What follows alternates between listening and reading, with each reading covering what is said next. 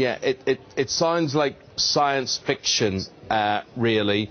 How much respect have we to give you for this? How close do you believe you are to being able to do this?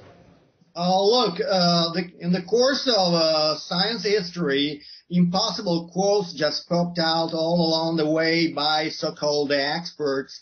And we all know that, for instance, in 1903, the Wright brothers just flew their first plane when every single scientist at the time believed that that was totally impossible. So I don't believe in the word impossible. I've been just working at this project for the past 30 years, and I think that's a huge time.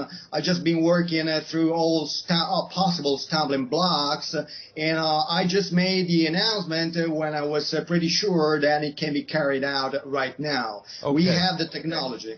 We have the technology, so you say, right, so we're going to talk people through how you see this being done. Bring us through the details, Sergio. Well, this is how we understand the procedure will work. I'm sure you'll correct us if we get any points wrong, but we're just going to look at this graphic here to explain it to people at home. The patient's head and the donor's body are going to be cooled to extend the time their cells can survive without oxygen.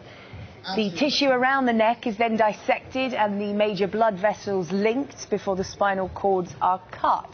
The patient's head would then be moved onto their new body and the two ends of the spinal cord fused together using a chemical called polyethylene glycol as a type of glue. The patient would then be kept in a coma for 3 to 4 weeks to help mesh the body parts together with electrodes fitted to help stimulate the spinal cord to strengthen new nerve connections.